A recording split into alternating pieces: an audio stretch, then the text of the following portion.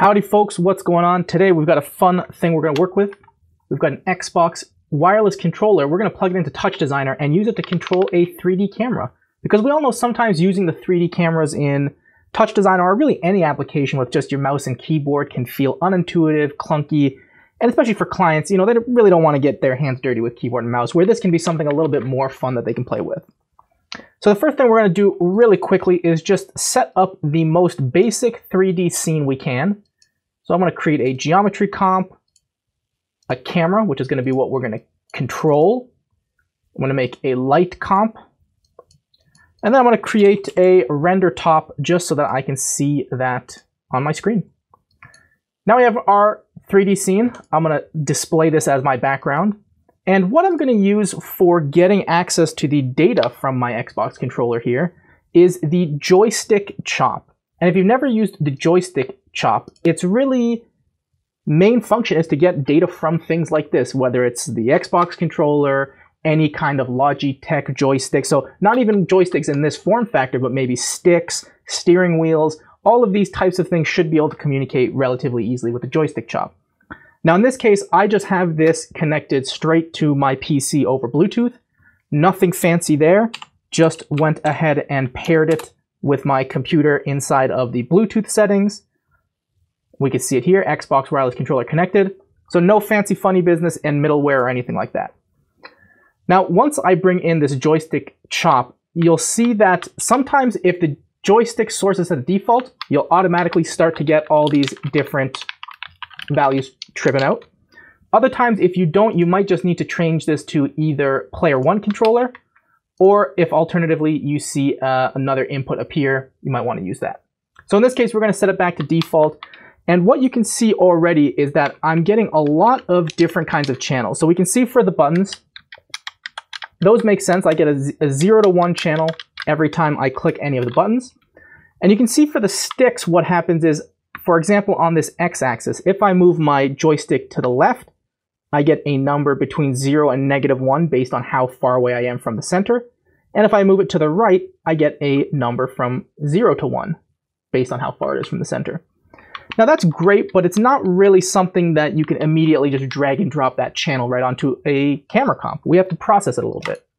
Now luckily the processing we're going to do is actually very simple, and it's a super useful technique that you can use with a lot of different inputs, not even just controllers. It's helpful for mice, keyboards, if you're using Connect or Leap Motions. For all these kind of controls, it's a useful trick you can use. So in this case, what I'm going to do is first start with a select chop. And I'm going to select out this x-axis channel here. Oh, and it looks like my Bluetooth got disconnected. And we're back live. So I got my x-axis pulled out here. And what I'm going to do is actually use a SpeedChop to accumulate or reduce a value based on whether this is positive or negative.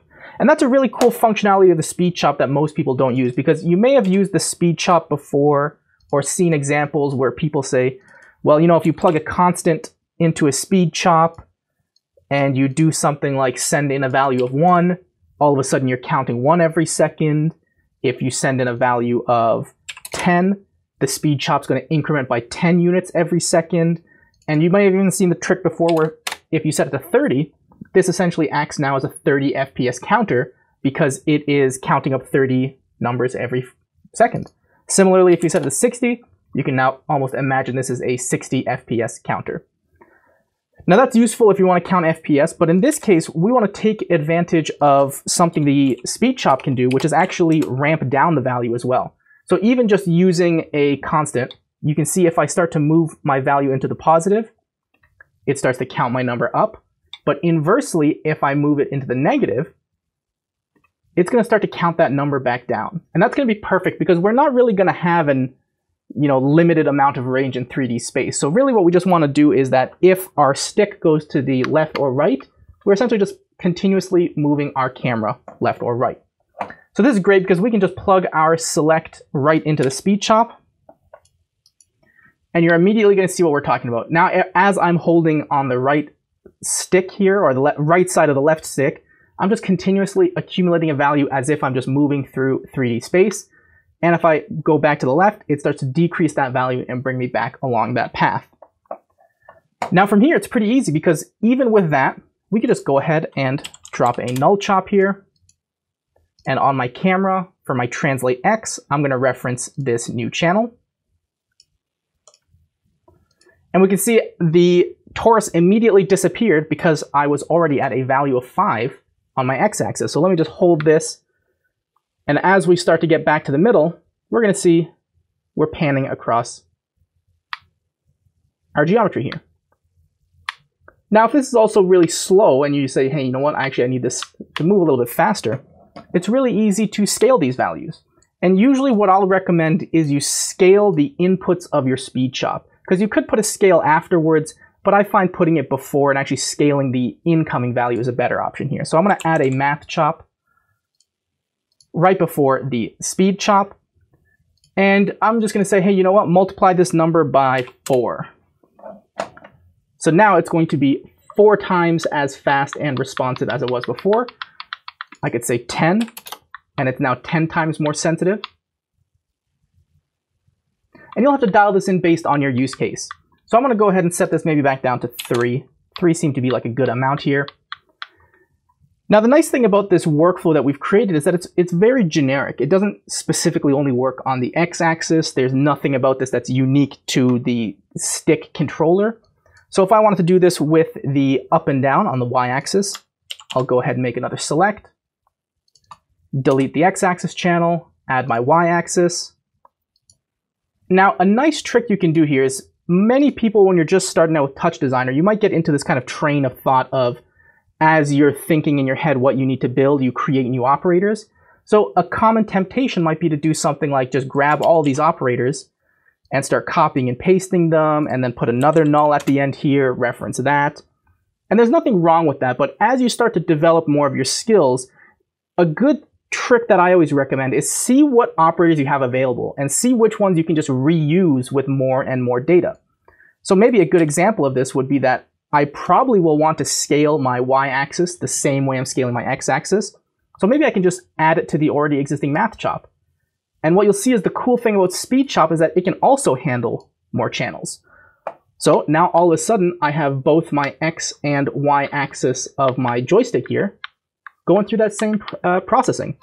So now I can go to the end null here, grab my y-axis channel, and reference it on the y of the camera.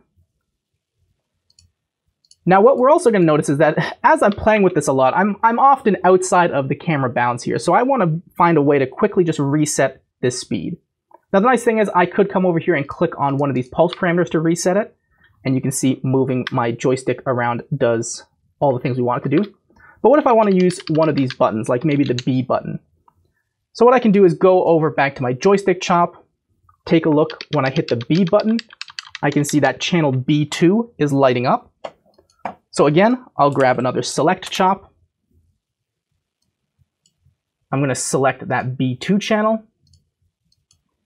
And I could do something really simple, like actually connect it to the second input of the speed, which if I hover over, you can see it says input 1 reset. So now anytime I hit the B button, it zeroes out my channels again.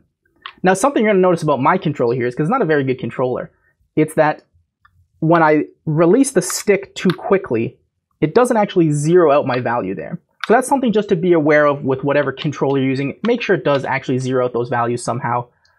Now in this case, whatever I end up doing with that view, I know that I can always hit B and jump right back to my home situation here. So that's great. So now I've got my one stick hooked up and it's doing a nice panning around here. And I got my reset button. But what about my other stick here? What if I wanted to control the rotation of the camera with this one? Well, luckily for us, it's a lot of the same process. So I can go ahead and select my X rotation here, which is going to give me the second stick X axis. And in this case, I probably will want to have a different scaling factor than I did before for my other stick. So I'm going to make a new math chop. Because I know the rotation, whereas my translation could be a big move going across, -5 to +5, my rotation, I know it's going to have to be a bigger number because rotating around is a 360-degree operation, so I'm going to need a bigger value range. But the nice thing is, speed, as we saw before, can accept lots of different channels. So what I could do to save having to make yet another speed chop is actually add a merge chop in between my math and speed. And then I can start adding more and more channels to that list. So what I'm going to do is go to this first math chop, right-click on the output, add a merge chop, and I'm going to take my X rotation and add that to the merge. So now we're going to see all three of these channels end up in the merge. They're all going to the same speed. And then from there, I have one null chop that I can use to reference, which is great. That's how you want it to be.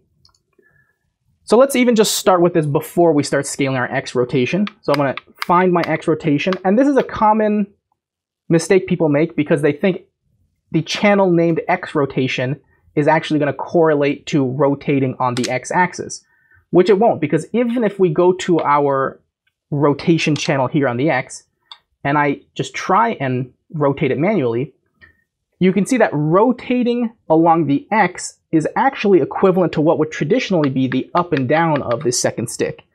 And what we want to do when we rotate on the X, with the X rotation of the stick, is actually change our Y, which is going to rotate us along the Y. If you think about the Y axis and rotating around it, that's kind of what we want to do with that stick. So it's always something to be careful of, especially with different controllers. So in this case, our X rotation channel is going to the Y. And then if I even go ahead and select out my last and final channel here, which is going to be my Y rotation, I'm going to go ahead and add that to the math that I made that's going to deal with my rotation channels. It's automatically going to get merged, automatically going to get put on the speed, and therefore I can now take that and put that on my Y axis. So now if I go ahead and reset back to my origin position, my left stick is working, and my Y, the second stick maybe is working, but it's too hard to tell because, the values are moving so slowly. So I'm just going to go back to my math and maybe on the multi-add do this by 20. So now we can see definitely it's doing more stuff. A little bit hard to control. Oh, here we go. Now I'm getting the hang of it. And what you'll find is this can be incredibly useful if you're doing any kind of previz, or if you're doing any kind of maybe animation that you want to record for a camera inside of a scene. All of these things are honestly so much easier and more natural to deal with something like a controller instead of a keyboard and mouse. Now, what you might also notice that I just noticed is that my X is actually going backwards. So where I might think that going to the left is going to make me look to the left, it's actually making me look to the right here. So I'm going to go ahead and add another math chop just to flip this channel's inputs around. Now this is super easy to do, and you might be thinking to yourself, we're using a lot of math chops today. And that's because they're just so flexible and they're so useful in chop processing. So I know that my X rotation here, I said, I just want to flip that around. So what I could do is right-click on its output, add another math chop. And in this case, I'm going to go to the range page. And I know that my range right now is from -1 to +1. So I'm going to make my from range -1 to +1. And now that I know if I want to flip that range, that means my to range is going to be 1 to -1. So now if I go ahead and reset my position, making my second stick go to the left makes me look left, second stick to the right,